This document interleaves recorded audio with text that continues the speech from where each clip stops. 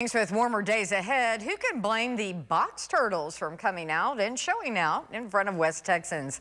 News West 9's Lilybeth Vaya shares the do's and don'ts when it comes to spotting one outside. Lilybeth, I hear some people are concerned about just how many they're seeing this year.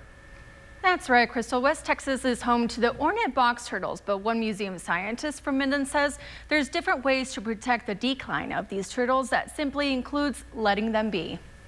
It's the crawling critter that pays a visit every spring. We have the ornate box turtle here in West Texas. Michael Nickel with the Sibley Nature Center says you can tell it apart from other turtle species by its movable hinge that they've got in the front.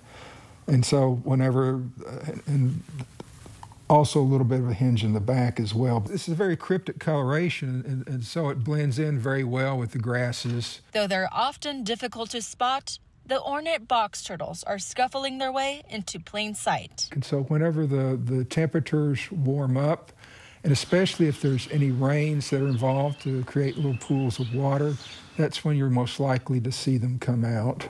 So a lot of people see these and think it's a lost pet. But the box turtle knows what it needs and how to get it. It knows where to find food, where to find water.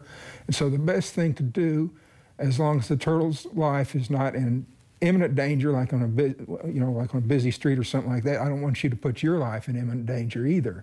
Otherwise, the best thing to do is just leave it alone.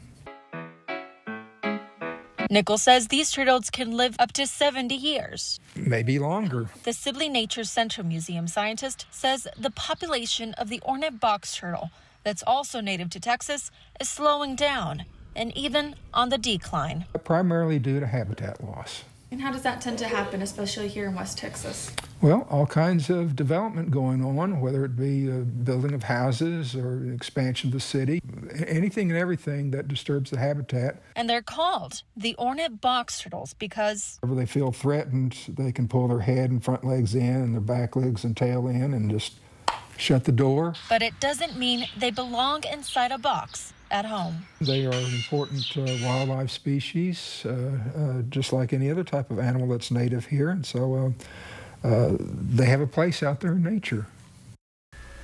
And if you do come across a box turtle that could use a helping hand, Nickel says it's important to not eat or drink until you wash your hands. In the meantime, if for whatever reason one does end up crawling to your outside space, enjoy the view and let it go about its business.